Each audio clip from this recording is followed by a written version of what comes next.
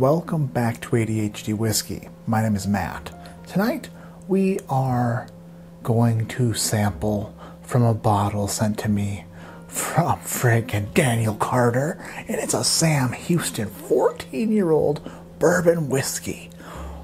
Oh, let's do it.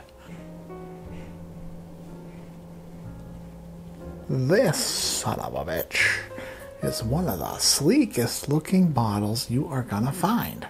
Look how fancy and schmancy it is. It's got the wood stopper on top. It's got the black and the gold and the white and the words in different fonts and different sizes. It's got a textured label. Here, listen. Sam Houston, or as I like to call him, Schlammed Houston, is just offering up so much information on this bottle. Oh, America. Oh, my shirt. My brand new shirt. The old swirl action. Oh, Sam Houston. We don't have a problem. As a matter of fact, we got a friggin' solution. Oh my mother, that smells good. Let's cap it and talk about it. Sam Houston, 14 years old. Kentucky straight bourbon whiskey, 98 proof, 49% alcohol by volume. Brave soldier, fearless statesman, pure patriot. Sam Houston sounds like a hell of a guy. Emblems and stars, and he's got his face on there. He's an old man, that's an old guy. He was old when they took that picture, so he's probably really old right now. And by really old, I mean...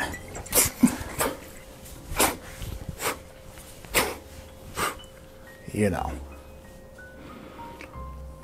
Enlightened by patriotism and guided by wisdom, Sam Houston's life was that of a true legend and patriot. He ran away from home at a young age, like a true patriot. For a short time, he lived with a Cherokee tribe in the Hiwassee River area. Eventually, he was given the name Colony. At first, he was given the name Colony, meaning the raven, and adopted into the tribe as Chief John Jolly's son. Hopefully the whiskey's as complex as this label.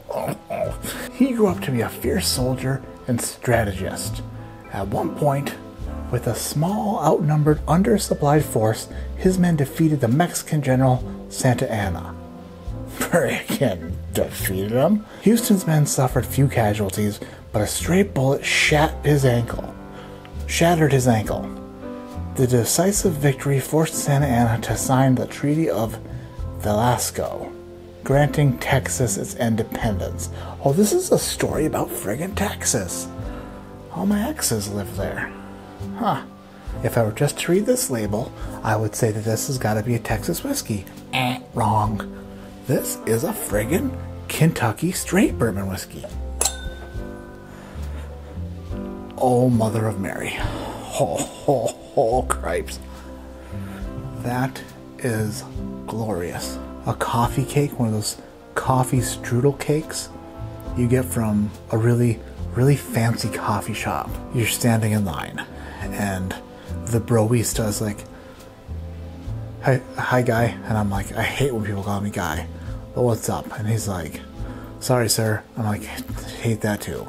And he says, is there any pleasing you? I'm like, maybe if you have coffee cake. And he's like, matter of fact, we have the best coffee cake on the planet. Would you like to smell it? I'm like, absolutely. And he's like, here you go. And I'm like, good gravy, I'll take 7 of those. The coffee cake that's got like the crusty crust on it. Oh man. It's also got like a, maybe if they put some like, some raspberries in the coffee cake. Then they packed it all up for you in a very bourbon-soaked oak box that was once lit on fire. Probably like 14 years ago. Sweet oak, coffee caked, baked goods, a little bit of red fruit. Oh man. There's something else that's just down in there. It's like a vanilla extract. It smells friggin' wonderful.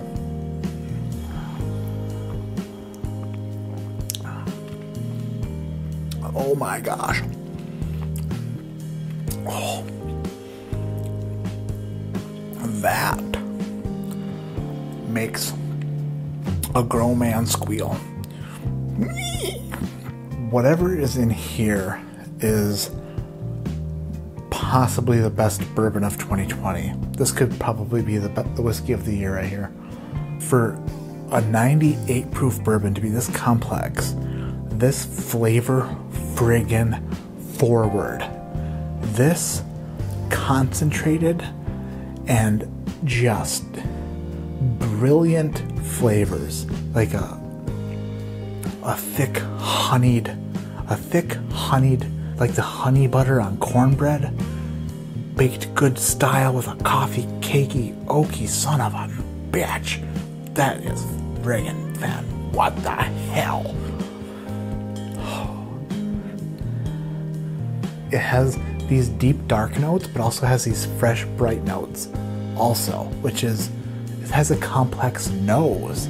This was a gift by one of the most generous people on the friggin' planet, because this bottle retails for like roughly $120 to $140, I think. So it's not cheap. This reminds me a lot of the Wild Turkey 17-year bottle and bond. Quite a bit. Less cherry on it though. That one is more cherry heavy. This one is more berry heavy. This one is batch TN01, which means Tennessee. There's 2 barrels in this batch, so the batch size is 2 barrels, distilled and aged in Bardstown, Kentucky. The mash bill's 74 corn, 18 rye, and 8 malted barley.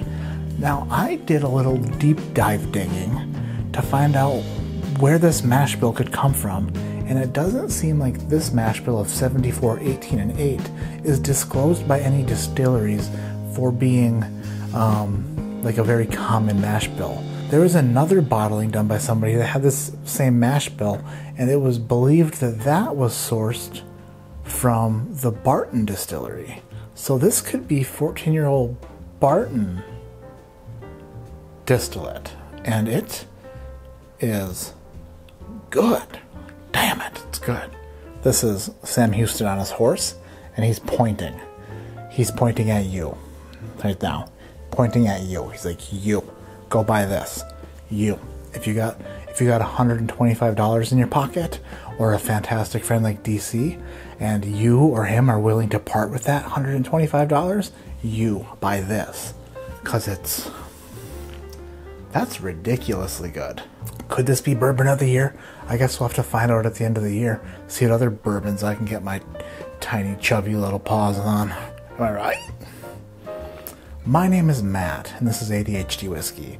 And like I always say, keep your head in the clouds, but your mind on just being a legend and a patriot.